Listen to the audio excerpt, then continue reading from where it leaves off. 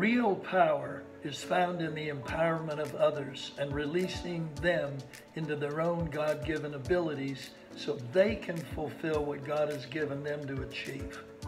In this sense, power and true freedom are one and the same. We become what we give away, both as individuals and organizations.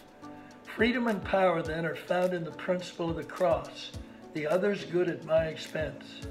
To have power over others is to take responsibility for giving them the possibility of fulfilling their roles in society out of their own internal and freely given engagement of their resources.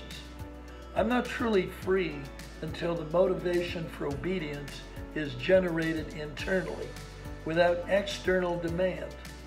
This is what Christ modeled perfectly, as prophetically proclaimed by him in Psalm 40, verses 7 and 8.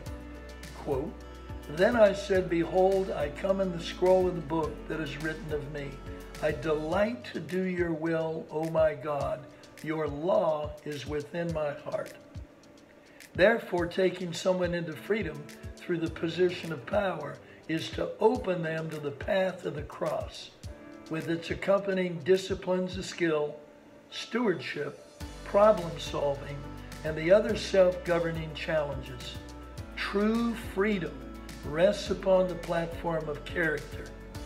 Please take note of this reality when we discuss how to achieve economic freedom and prosperity for the greatest number of people.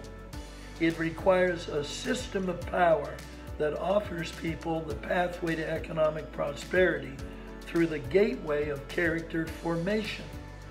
It similarly challenges the systems of government and the corporate world to create management systems that guide people into concern for the freedom of others.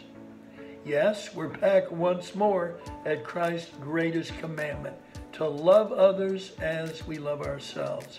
That is the foundation of both personal and corporate values with power.